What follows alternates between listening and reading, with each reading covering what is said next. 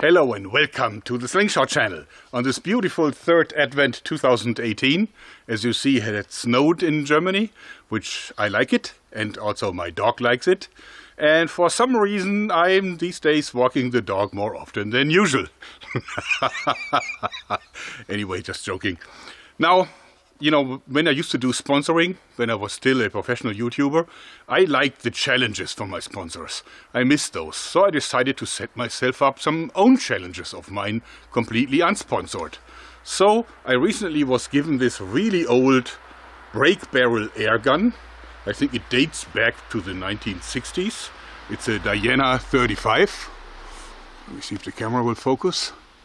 Okay, it's a Diana 35.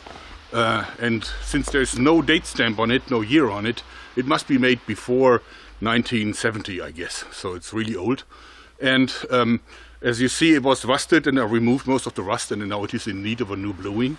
It's a fine air gun, very sleek, but I thought, is it possible to turn this into a Bullpup? So this is the challenge for today, to turn this into a Bullpup with a homemade stock. Now this is not as easy as you might think, because if you want to make it a Bullpup, we got to move the entire trigger part to about here, because this will be the end of our stock. So, you know, we're getting rid of all this here. The question is how to do that, because when I break down the barrel, see, there's this lever, and this lever would be in the way of the trigger system here. So, how can I overcome this without making this really, really high? I think I can do it. Let me show you what I came up with. So when we look under the hood, remove the stock and the red dot sight, this is actually the air gun. As you see, this is the trigger group, and there's the spring running in here. There's this lever that, when I break it open, will push back the spring. Now, of course, I know that this actually is a pre-1970 air gun. This means that it can be stronger than 7.5 joule, but this one isn't. It's probably because the spring may already be a bit tired.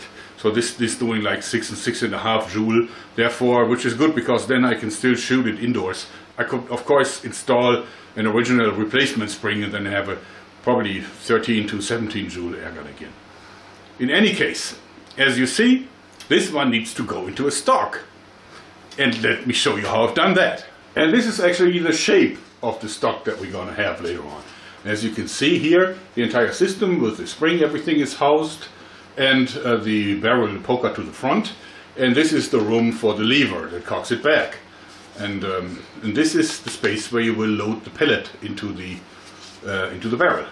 And here you can now see the mechanism. This is the left side of the stock, and this is how it looks from the inside. And as you can see, since it's illegal in Germany to tamper with the trigger of an air gun if you don't have a gunsmith license, I didn't do that. I had simply attached a bit of string to the trigger here, and the string goes over this roller all the way up to the trigger here. And as you see, this trigger pulls on the old trigger. Very, very simple, yet totally effective. And as you see, this now is so much shorter. This ends here, and normally I would have the entire rear stock of the device attached. So this is comparably small, even though it looks a little bit high and bulky.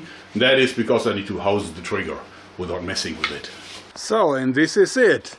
The full-blown Bullpup brake barrel air gun. Let me show you its features. Well, as you see, I was able to mount this fairly low in it, but only because I turned it around. So now, when I open the brake barrel, you can see that all the action, inclusive the lever that takes so much room, is now upwards. Alright, now we have very short distance indoor shooting, but it's not so much to show you the precision of the air gun, which is really good, but it's more like to show you how it operates now that it is in this new stock.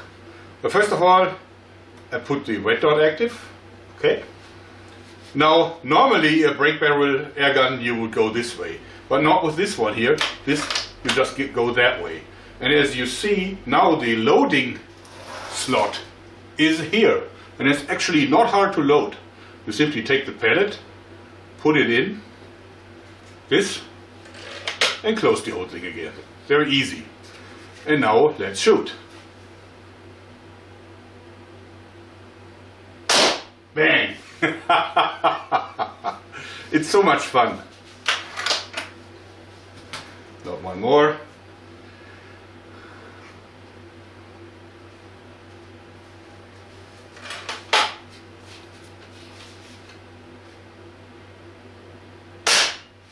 Yeah, of course there was no more air in the balloon.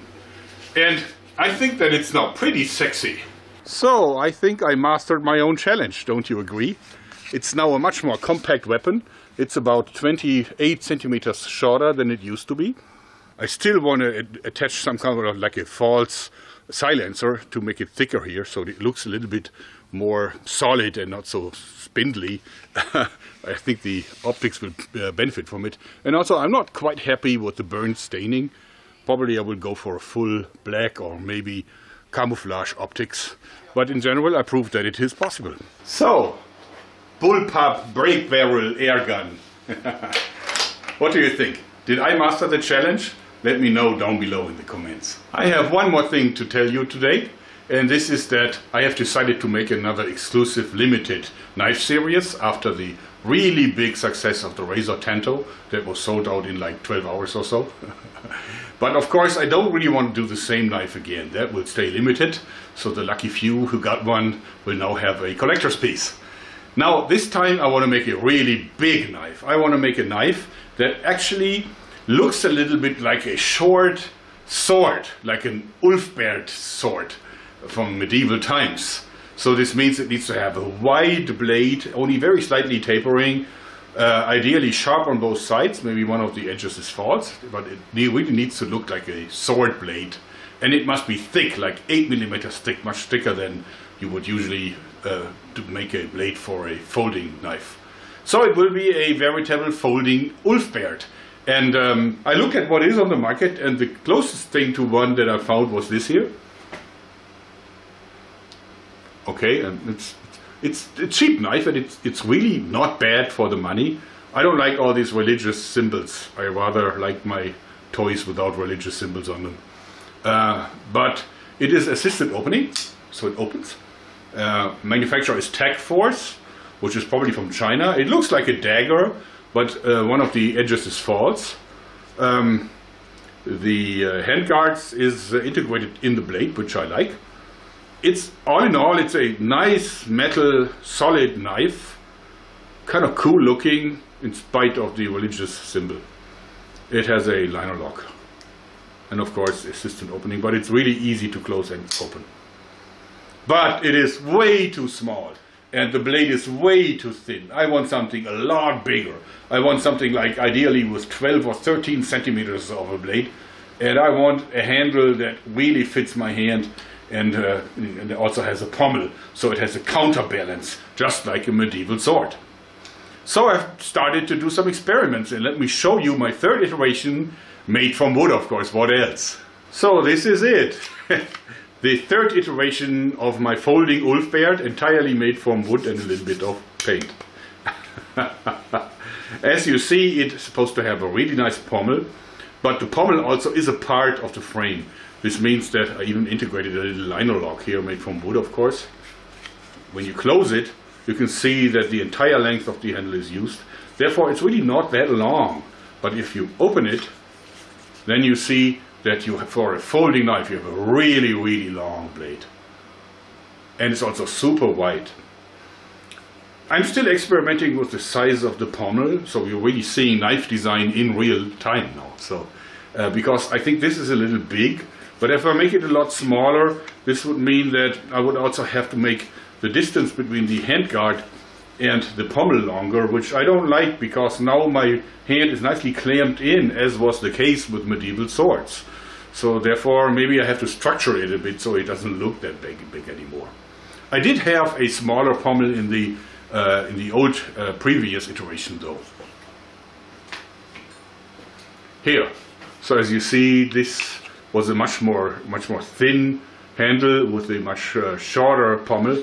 But you can also see that this would not clamp in my hand just as nicely. There would be room between my index finger and the handguard. And also, of course, the blade would poke out a lot. Now I'm also thinking about making this a little wider so the pommel doesn't look that big, and maybe also do a little more tapering on the blade so that it would completely disappear into the frame when you close it, because this would allow me to really sharpen both sides and not have just a false edge on one side. So as you see, I'm still quite some steps away from a final design, but I'm getting there. But I'm still in love with the idea to make a folding Ulfbert. And probably this time we'll make 999 copies. And it will take, of course, approximately 1 more year until it's available, simply because it takes the knife maker so long to come up with all the toolings and so on. So stay tuned. Before it's time to say thanks and bye-bye, one last thing. It's actually a sad story, because one of my followers contacted me, a family actually from the US, because their granddaughter is missing in Germany. Actually, her name is Jamie Lee, and she disappeared from a youth center in Papenburg on December 4th. So she left and actually did not come back until this day. I was tempted to put some pictures of Jamie Lee into this video, but then again the police says it's very hard to remove these from a YouTube video once they're there, and they don't want the children, the kids, once they're found, to really be confronted with that story for the rest of their lives. So I put the link to my Facebook page down below. You'll find some pictures, some additional pictures of her in there, and also a link to an article with the police numbers and so on.